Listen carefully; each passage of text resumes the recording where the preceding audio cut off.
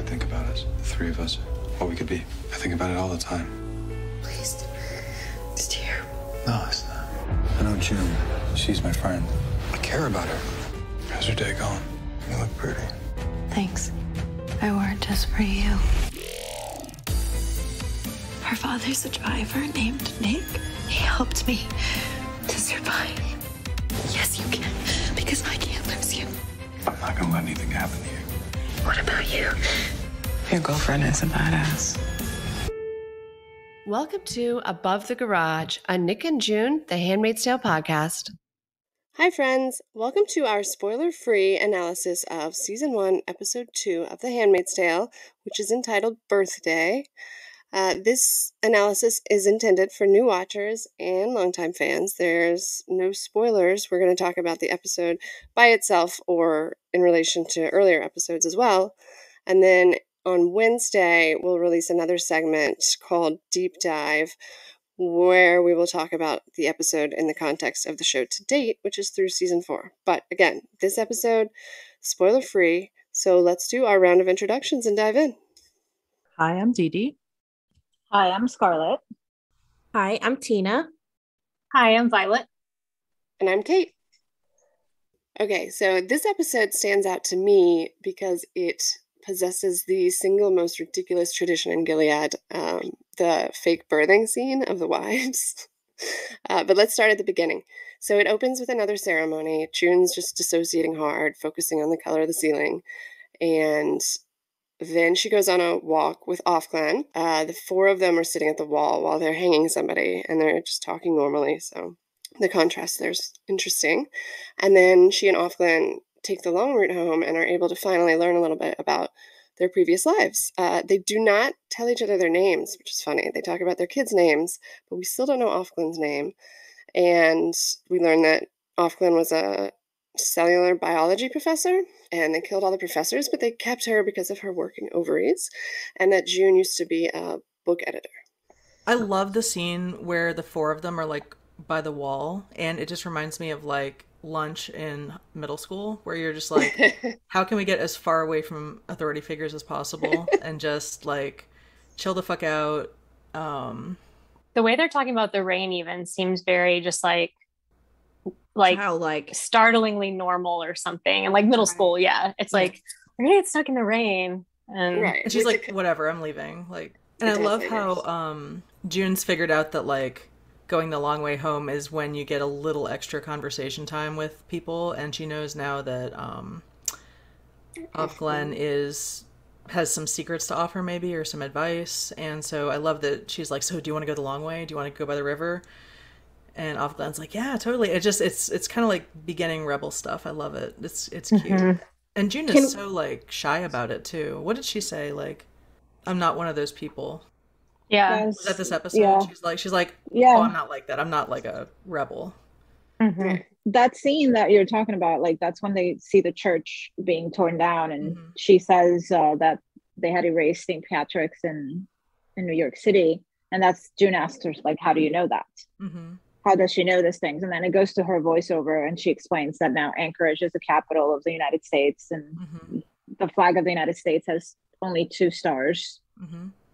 I thought it was really striking that Gilead destroyed churches because they took over America under the guise of being this religious movement. They probably tagged on to Christianity. They're very clearly not Christian. They're not God-fearing. They twist the Bible. It's like it's like a perverted fascist state that uses the Bible, you know, or parts of the Bible. It's very weird, but seeing that they destroyed churches, like if they were a Christian movement, if they were a Christian sect, they would have kept the churches. So it's very disturbing, like, and they're remembering like, oh yeah, there was a baptism there. That's where, you know, that was my dad's parish, and it's just gone. Like they have, and that's something that shouldn't happen in America, right? America is all about religious freedom, and we can have mosques, and we can have temples, and we can have Buddhist areas. And like Gilead, though, nothing. We level the place.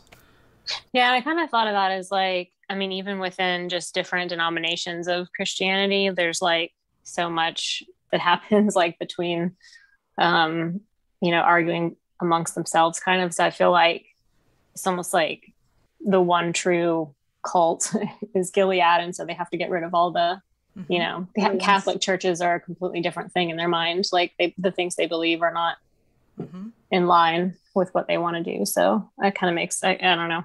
And it's interesting, like striking to see them, literally demolishing a church. And she says that they did that in New York and threw all the stones into the water just to like completely remove it. That's like Old Testament shit, right? Yeah. Like razing a city to the ground. Like there will be no record, no memory of that anything was here before us. It's very kind of Middle Ages. Yeah. Yeah. Old school. The very first scene of the episode, we kind of skipped over it. It's Nick watching her leave with Ovglin. Yes. He's loading the car up with the boxes and watching her at the gate, and all she knows at that point is Ovglin has told her there's an eye in your house. And I think by process of elimination, she's realized it has to be Nick. And he's standing there loading the boxes, watching her. And at that point, you really don't know, is he watching her because he's worried about her, or is he watching her because he's an eye and he's going to rat her out for, saying something illegal to her, her walking partner. So I really like that scene in particular, because at that point, you just really don't know what's going on with him. It's kind of creepy. Yeah, he's like spying on her, but why? Like for her benefit, or for... He is clearly giving her special attention. Yeah. Yes. Intent, yeah. Right. I was struck in this episode. There are 4 moments where he just kind of shows up. Just kind of happens to be there exactly at the time that June happens to be there. That's not by mistake, I don't think. I really, watching it again, I was like, I mean, she never leaves the house, right? She like lives in that room, and she maybe goes out once or twice a week. And Nick is always outside when she's outside. He always manages to be there. Yeah. I was kind of like, is this cool? Memorized her class schedule. Yeah. Like, you've got a secret admirer, It's so true. He even times, I don't want to skip to the end, but he does like time his exit from his house to exact like her footsteps. He even leaves his door open because he's mistimed it by a second. He's got to get up. He's got to hurry up and get there. Which means that he is standing in his house looking out the window, watching her come out. Is like, how effing cute is that? Like, think about that. Oh my God. But yeah, so back to the initial scene, and Nick is watching her, looking worried, or he's giving her special attention at least. Yeah. Yes, it's very intense. Yeah, it was striking to me in that scene too. Just watching it this time through, there's a very normal car parked across the street. It's like a silver sedan. I don't know. It doesn't seem to fit in Gilead, and I'd never noticed it before because I feel like all the cars there are like black, SUVs and such. I have nothing more to add about that point, except I think it looked strange to me, knowing Gilead now.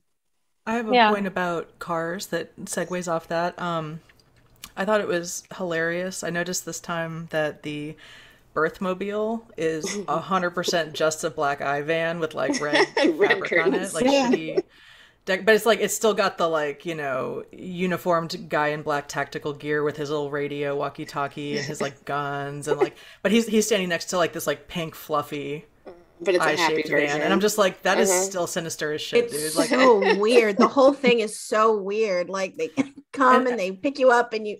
We'll get to that later, but just the whole.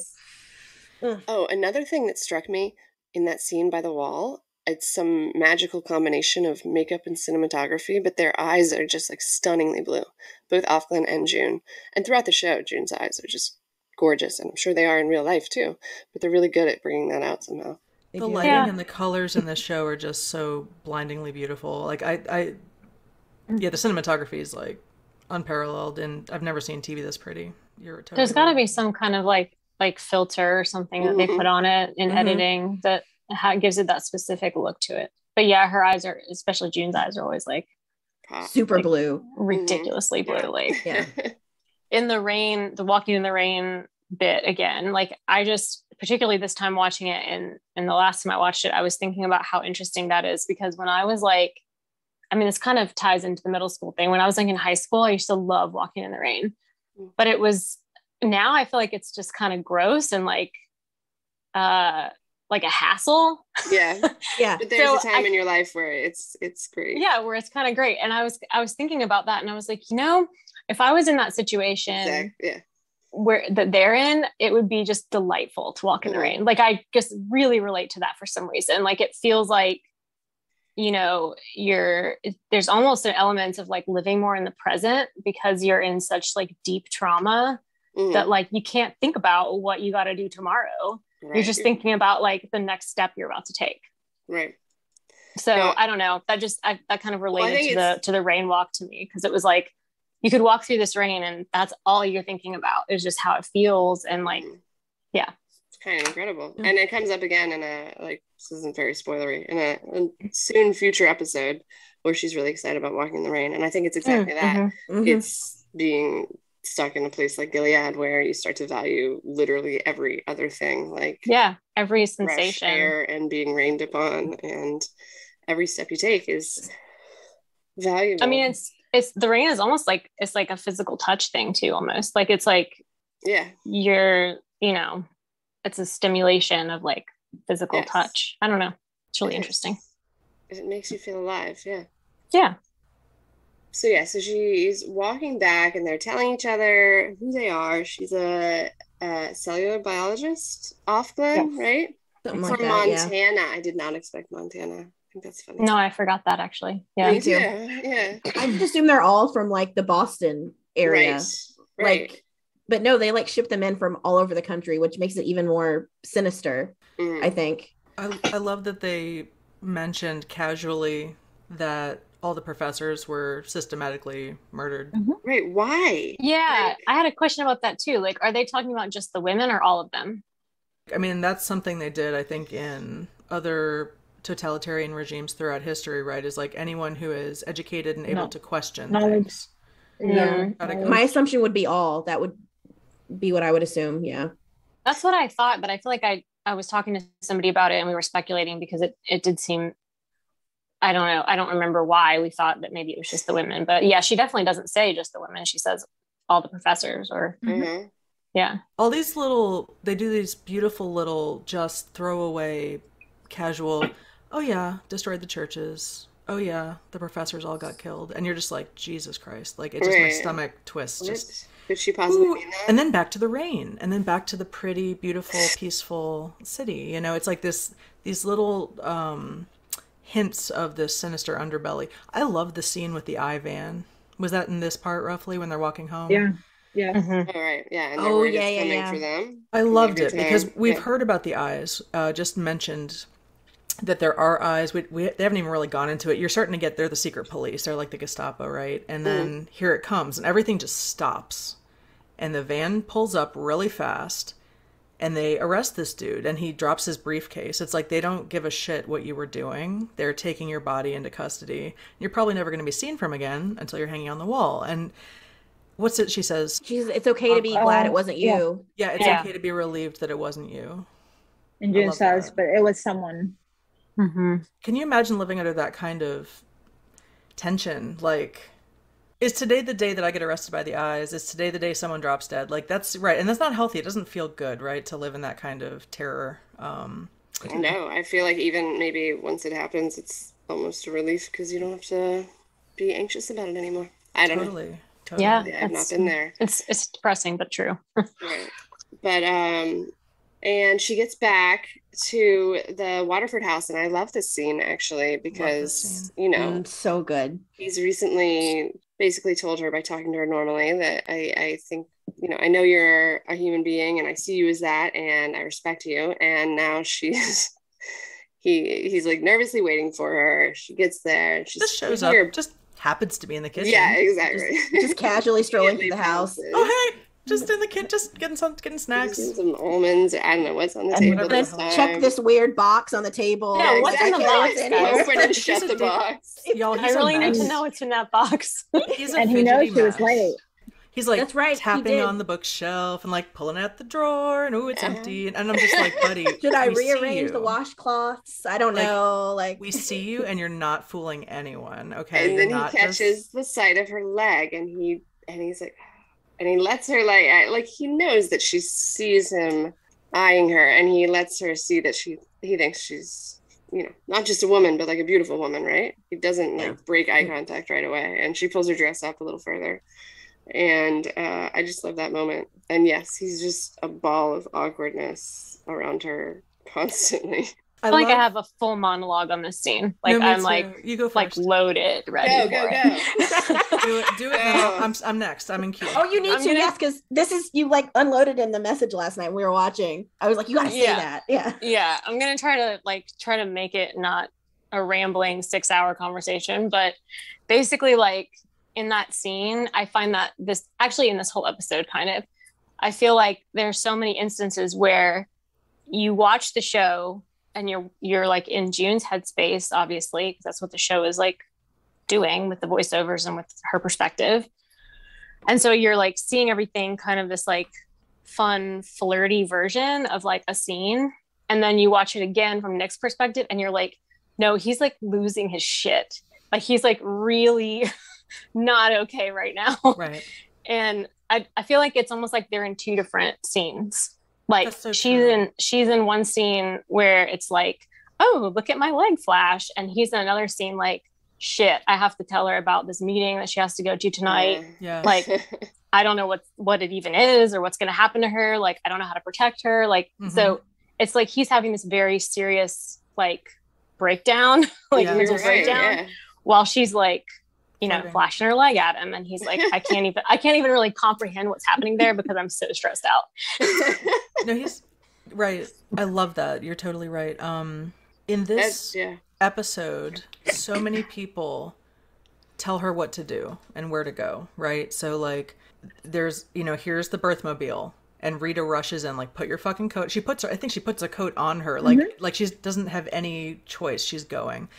Later in the episode, she says, I can't send my regrets. This isn't an invitation. I'm being ordered to go see the commander, right? Nick actually does not tell her what to do. He says, you should be careful. That's advice. It's not like, pull your dress down or stop it.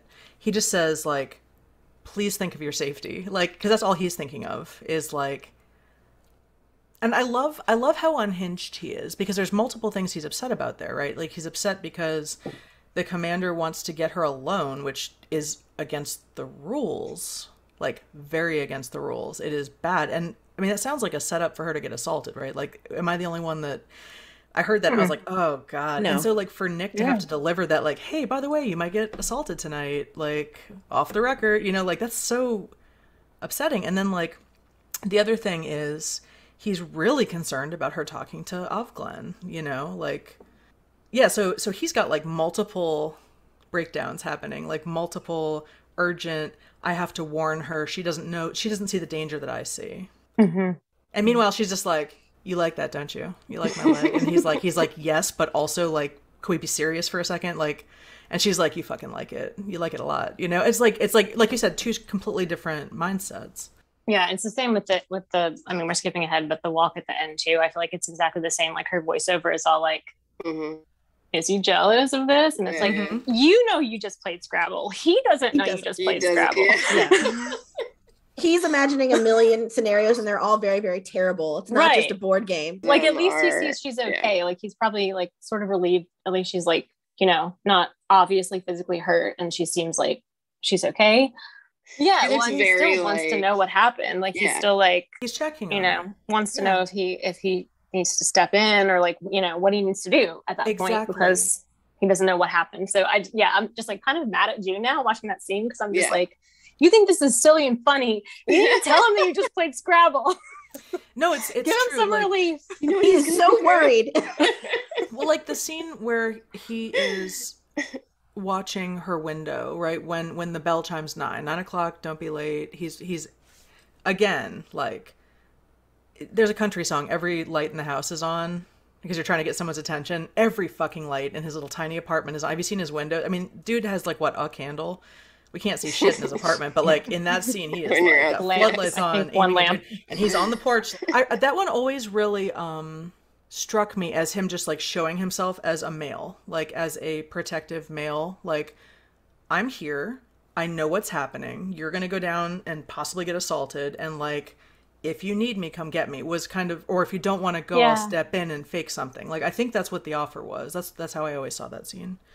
Yeah, I mean, I don't know that, like, I feel like, yeah, he's always trying to weigh, like, you know, at what point can I intervene and, like, lose my life. Right. Like, at what point is it you're going to die if I don't do something? Like, that's the place where he would have to step in. And that's the long game, right? Is the long game is like, imagine the torture of that. Like, but it's a terrible situation to Right. He's the only person who's going to help her. So he's going to have to let some bad shit happen to her to help her at the right time. Because he's going to feel awful about it. He gets to do that one time, right? Like, you get to show yourself as a traitor once. Mm-hmm. That is not a card you play twice, right? So he's kind of like, I'm here. I always have this, I imagine him with this running monologue of like, I'll have the car running, like, just fucking say the word, just run down the stairs. I'll pick you, we'll drive to Canada. Like, I think he's always ready to just like step in and help her if she needs it. And that kind of comforted her, right? Because she was up there freaking out in her room. She's like pacing and like chewing her fingernails. She's really nervous. She's like, she calms when she sees him, yeah. Mm-hmm. And then she sees him and she's like, okay. Like, I feel like that calmed her monologue down. So it helped a little bit. Why do you think she put the shades down? Yeah, that's a good question. I think she's like, you can't be staring at me, bro. Like, you can't. People are gonna. Like, is she still nervous about him maybe at that point? I think she could be. Yeah. Or it's she doesn't know what his reason is. Yeah, or that too. That's the true. signal, like, hey, I'm gonna go. Like, it's okay. You don't have to worry about me, like, maybe. Like, things are normal. I'm gonna handle it. I'm ending this phone call. Like, that's her, like, signing off of AIM or whatever. The door close sound. I feel like I read that scene. Like, I'm trying to remember what I thought about the shade thing the first time I watched it. Because I feel like now I'm too, like, I'm not objective anymore because I, like, know their whole storyline. So it's like, I can't see the scene how it was originally intended anymore. So I'm trying to think, like, what would she be thinking? I think she was probably a little bit, like, creeped out. Yeah, a little bit. Like, she doesn't know why he's staring at her. I mean, dude's on his fucking front porch in the middle of the night staring at you with every light in his house on. Yeah. Like, very conspicuously. Not, like, from behind the door waiting to time his walk out with you. Dude's, like, on the porch, like, hey, eye contact, It's very... She doesn't look scared. She doesn't look scared. She looks kind of flirty. Like, that's... I don't know. Like, her expression, because I pay attention to that scene as well, because I'm like, why are you putting the shades down? But she doesn't smile.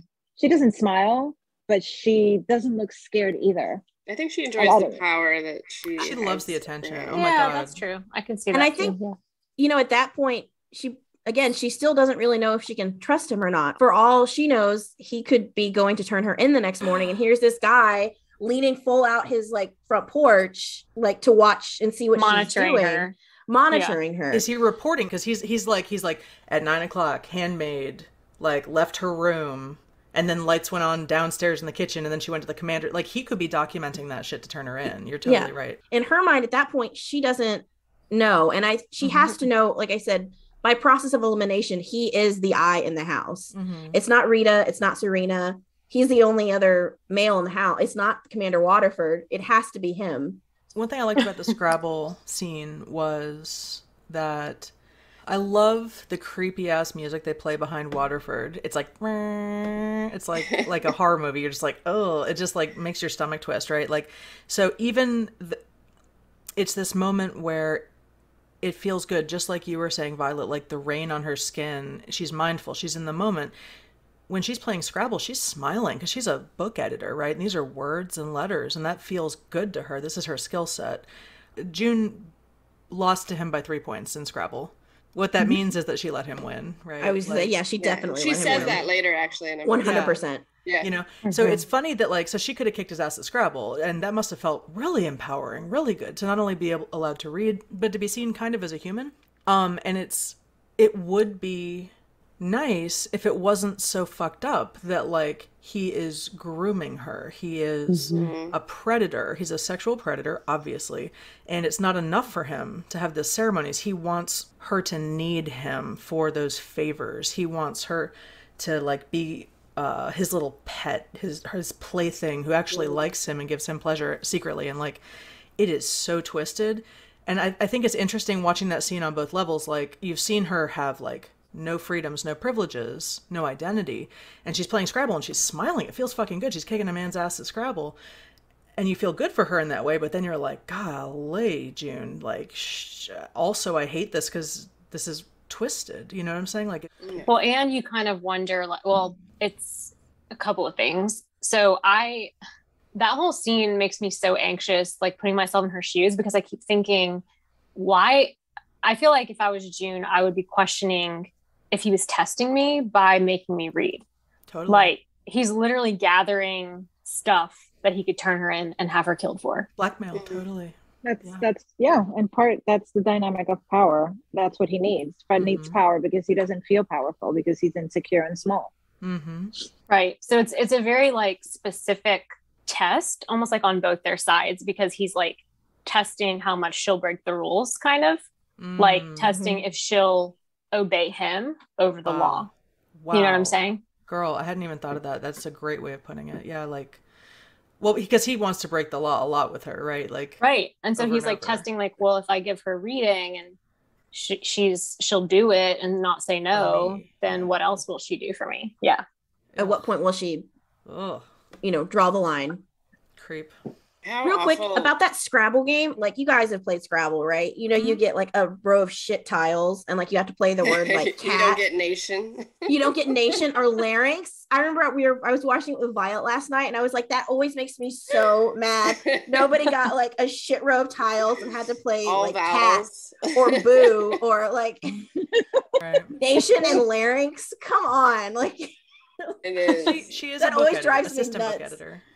Right, but like the luck of the draw, like, come on. Anyway, that's just an aside. Like, and also just like touching the dictionary, how much she like valued just literally like getting to the dictionary. She touched all the books first, and it was such a big deal to her. What did she say to Glenn? She was like, yeah, we did like a 10-part series on the history of falconry. Falconry, yeah. And Glenn's like, sounds dude, amazing. I'm into that. Like, I would read that shit. I felt that in my bones. Like, yeah, I would do that right bored. now. Yeah, give me that. I'll do that.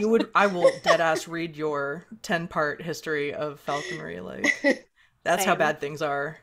You know. Oh man, I'll read it for fun, to be honest. Yeah, sounds good.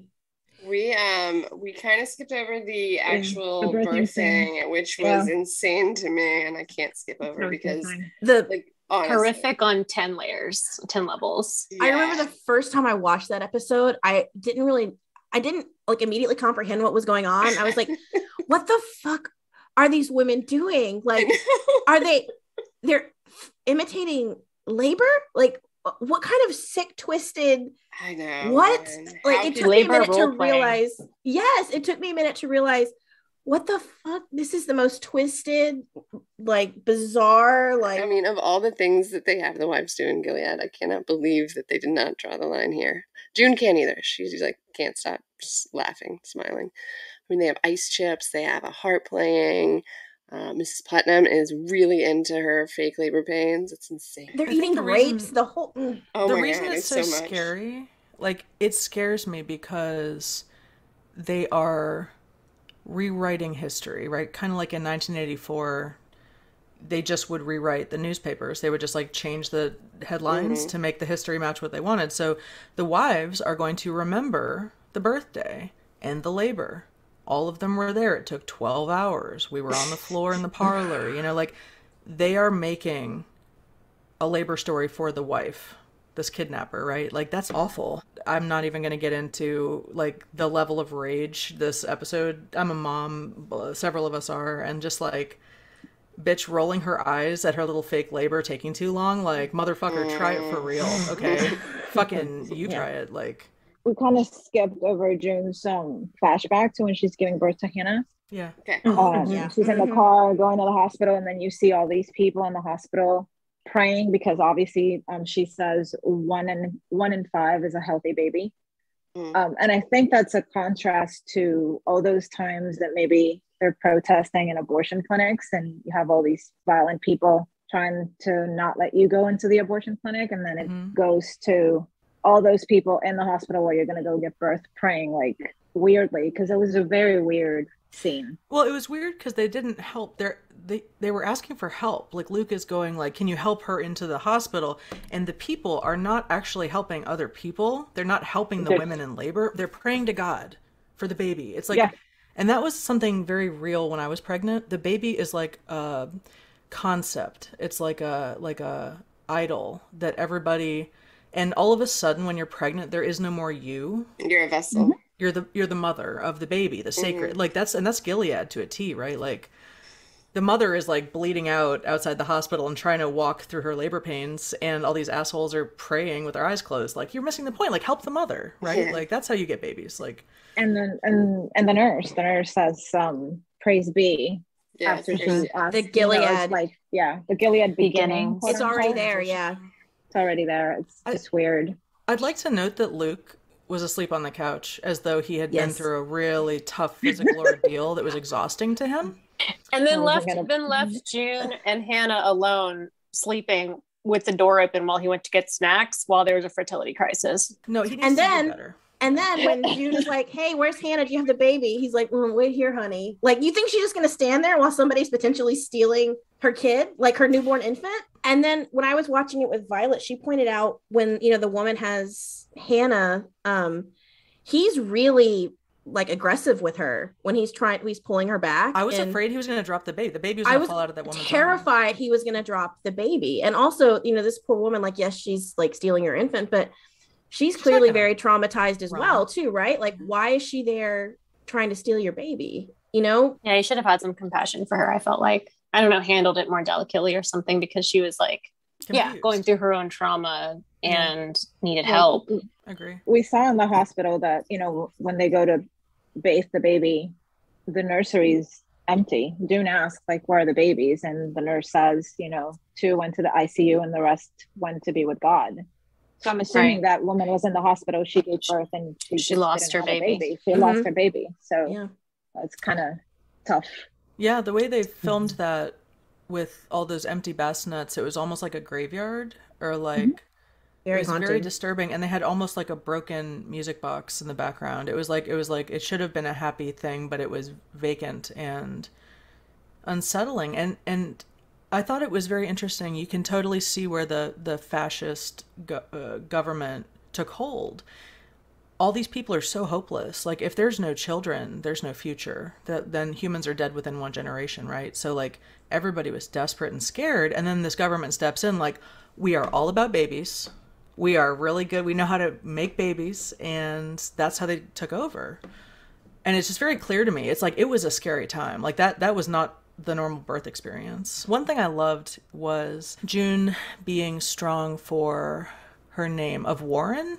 Yes. So I loved that June is walking into this birth and she's heartbroken, right? She's remembering how hard it was for her. She's clearly seeing that the wives are these evil bitches, but she is just like a good wingman. She walks, and all these other women are like doing this like ritual, like breathe, breathe, breathe.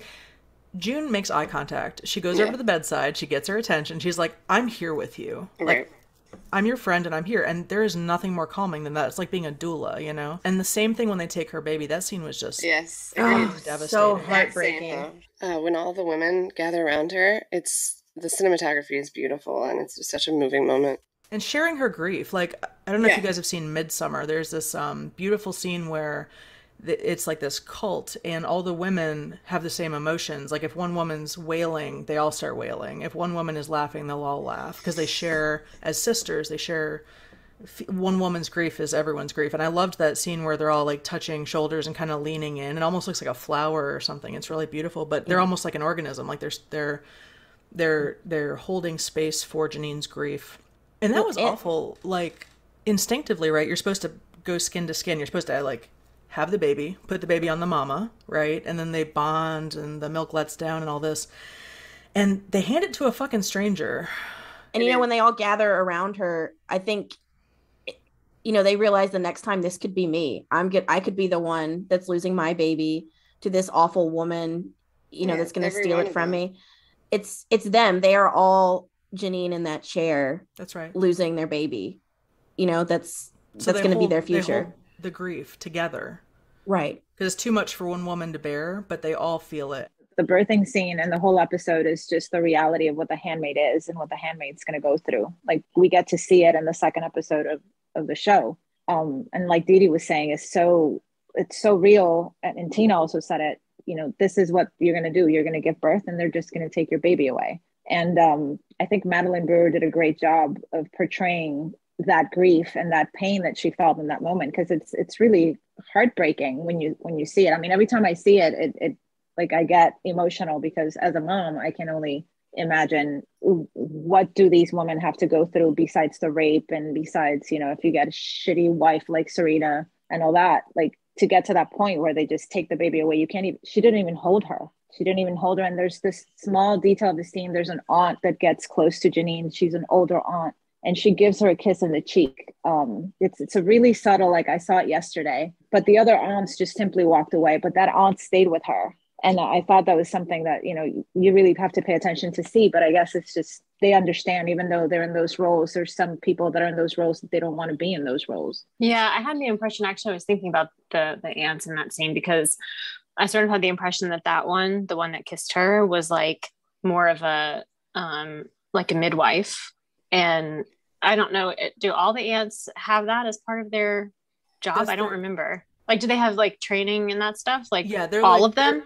Well, so think about it like if you had, like, in the way that a vet would help cows deliver calves, like who would you call if a cow was pregnant? You'd call the vet. So they are the handlers of the handmaids. So they not only beat them into submission, brainwash them, torture them, whatever. They, measure their bellies. They get their vital signs. They make sure everything is going according to plan. So and I don't know if they have doctors or, well, certainly not female doctors. No. In Gilead. So you think Lydia probably could have done the whole birth herself? Like, it wasn't that they needed another aunt there for it? Okay, interesting. So. I wasn't sure about that. In that scene, it seemed like... And I don't think there's any answer to that.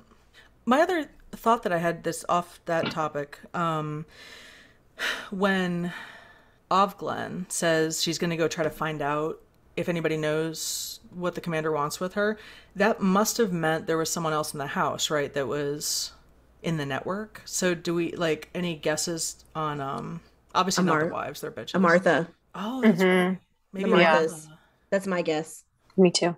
It made me feel less alone. Like, okay, so it's easy. There's people. There are good people around. When they were back in the birth mobile, going back home, and that's when Offglen says that she couldn't find anything about why the commander wants to see June alone. And she says that Nick told June not to trust Offglen. And she seemed surprised. Like, she seemed for a second there, like, he told you that? And then she's like, well, he's right. You know, you shouldn't trust anybody, especially a carpet munching gender traitor like myself. And obviously we kind of know that she was a lesbian. I feel like Offglen was having a mental breakdown there, don't you? Like, over the fact, like, it was giving her anxiety, like, to think, like, why would he be worried about me? Somebody must be onto me. Somebody must be like, that's right. Yeah. She was surprised. Terrifying. Yeah. She was surprised. Like, her expression was that, like, it was just a small detail. And then I actually thought that I would freak out more if I was her at that moment. Oh, I would have too. I would have gone home and thrown up. Well, yeah, exactly. Following with what you were saying about Janine, like, just the grief of having Angela taken away, in the scene where they bring Angela in for her to breastfeed. And that scene, just the way, like, Janine seems like she's really trying to disassociate from the baby, like when they first bring her in, but like fails very quickly, fails at that. Like, it's just, but you can just see her kind of being like not wanting to look at the baby or, you know, speak to her in a motherly way. Like, it was very detached. And then as soon as the baby started feeding, she was just like, I don't know, she just couldn't do it anymore. So then after the next morning after the Scrabble game, when June walks out, you know, relieved that it was just Scrabble and just kind of like proud of it almost. Like, she's we played Scrabble. Flaunting it. Yeah, she's flaunting. Like, totally. Yeah. And then Nick sees her as he's coming down from his apartment. He was waiting in his apartment. Yes, he was. For like what, 10 minutes, 15 minutes, an hour? Who the hell knows? He knew that June was gonna go shopping. The other girl was at the gate. He's like looking out the window. He's like waiting. He's probably like watching her window. He probably sees when she leaves her room. Like, that's intense. So that he can be beside her for just a few seconds and check in. Even just that tiny glance. He's like, 2 glances, right? 1 and then 2. Like, you look okay. And she's smiling, right? And so he's like, okay, you're all right. He's just offering. It's like we always say, sometimes all he can do is show her that he sees her. And he cares, yeah. Mm-hmm. And she's excited, right? She thinks she's got information to go share with her friend. Like, I can say the commander's going to DC. Like, I'm doing something important and relevant. And I feel like there's a little bit, though, also that's like, well, she says it. She's like, I bet he wonders what happened last night. She's like, Is he jealous? Yeah. What is it? Does he care? Yeah. Does he care? Does he care? Yeah. And I think he does. Cares, and she likes that he cares. And it's that thing. Flaunting. This episode, is this the one that starts off with her with looking at the blue ceiling? Yes, I was going to say that. What I love about this, and you guys have really brought that out during this episode, that conversation, but it's showing what dissociation is, right? So, like, it's not it's because reality is too upsetting, and you can't be there, present. You can't like be fully emotionally present while you're being raped. So you are in your head thinking about the word blue and free associating and remembering nice memories, and like you're not in your body. And that is a protective mechanism. And I think that's the same thing with her like flirty storyline with Nick, right? Like she's he's the driver and maybe he's into me and da-da-da. And it's amazing how these little moments break. Like, it would be a cute little story, a dissociative story, if it wasn't for like the I van showing up to like haul someone off to their death, or they're having lunch with their friends by the river and there's a body going up the wall. Like, right, June's writing fan fiction of her own life. Yes, the disconnect of her being like, oh, and there's the cute lawn boy, and I bet he's jealous. And meanwhile, Nick is like, are you okay? Like, I could have the car running in 5 seconds. Like, I will kill Fred if he touched you. You know what I mean? Like, he's so worried. Again, I would like to mention that he left his fucking door open.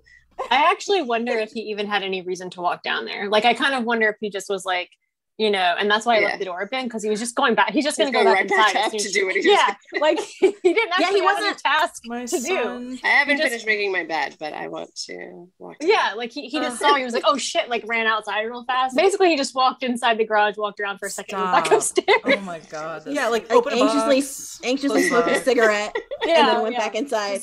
He's trying. And I think that's why there's some mystery. She doesn't feel like this guy's a bad dude. He makes shitty jokes. It's a disconnect, right? You see the eye at the beginning of the episode loading the guy up in the van for God knows what, like what, researching the wrong thing as part of his job before. And she knows by process of elimination, he is probably the eye who would do this to people. But also, he's flirting with her. He's, hey, watch out. Being cute and flirty. So if there's a disconnect, do I trust my instinct or do I trust the information I have? Correct. And her instinct is that he's safe. Right. What Scarlett was saying is totally true. I don't think she's ever afraid of him. I think it's more like, she's just not sure what he's up to. But I don't. It doesn't read as fear to me. It reads as kind of like, right, inquisitiveness or something. Yeah, curiosity. Totally, I agree. And the song that they walk out to, it's so perfect. Obviously, we all know it well. But I looked at the lyrics this week. The Simple Minds song. Yeah. There's so many lines just in this one song that are so fitting to Nick and June. Tell me your troubles and doubts. Give me everything inside and out. Love strange, so real in the dark. Think of the tender things that we were working on. Slow change may pull us apart. Rain keeps falling down, down. Will you recognize me? Call my name or walk on by. Don't you try to pretend it's my feeling. We'll win in the end. I won't harm you or touch your defenses. Anyway, I've gone on too long, but Adam Taylor is brilliant. He's also really good when she gets to the end of the gate and Ovglen is a new person, the way it stops and the score changes to that just real, like jarring, like piano notes over and creepy. Over. It's so very creepy. It's like, so creepy. And it's such a shifting tone from the song. Yeah. And then, they're walking and they're having a normal, oh, how's the weather, under his eye conversation. I receive it with joy. And then she goes, fuck. And then we go right back to the song. It's so good. Like the cues it's just amazing. The whole thing is really good. Yeah. We were talking too about how like those two songs, me and Tina were talking about this yesterday, like the kind of, retro fun vibe of the song, and then the creepiness of the music. Like it's just like who June is kind of too, because she's like dealing with all this really messed up stuff, but then she's like trying to be silly and funny and sarcastic. It's just perfectly matched to her personality, I feel like. You're right. When she's around him, she's hearing 80s slow jams and like dreaming of romance and making bad puns. Like, yeah, she's making a fan fiction playlist. Yeah, it's showing her bare leg to him in the kitchen. Like, can I just say for a second, like, that scene makes me laugh so much because a couple things. Remember how in episode 1 she's like, he hasn't even been issued a woman. So like, we don't know the last time Nick saw a knee. Oh my gosh. I don't know how long he's been in Gilead. Like, everybody wears dresses. I mean, like, that may have been the first knee he ever saw. That was a lot. That was like thigh, that's like very, very intense. And then for her to like show him more thigh, like, I see you looking, I see you liking it, here's more. And he literally is just like, you have to stop, they're gonna kill you. But also, Jesus Christ, that's a beautiful thigh, It's like this, he's trying to be this like noble gentleman, but also he's just human and she's beautiful and into him. And it's very easy. And he's conflicted, but it always reminds me of like a Victorian fucking like Jane Austen novel, right? Like these stares from across the room and like flashes of an ankle and shit. I'm just like, what the fuck, like, century is this? Like, yeah. And it's interesting that the show, I believe, has said that it's basically set in current time. So season 4 is like 2021, but it definitely seems like Gilead is a land lost in time. So I think that's a wrap on our season 1, episode 2 spoiler-free analysis. Thank you for joining us. We had a lot of fun discussing it, and we hope you join us next Monday for our season 1, episode 3 analysis, spoiler-free. If you're a longtime fan, there'll be an extra segment on Wednesday of this week where we do a deep dive into the same episode, season 1, episode 2. We'll be full of spoilers and talking about this episode in context of the show to date, which is through season 4. So thanks again for joining us, and we will see you next week. I think about us, the 3 of us, what we could be. I think about it all the time. Please. It's terrible. No, it's not. I know June. She's my friend. I care about her. How's your day going? You look pretty. Thanks. I wore it just for you. Her father's a driver named Nick.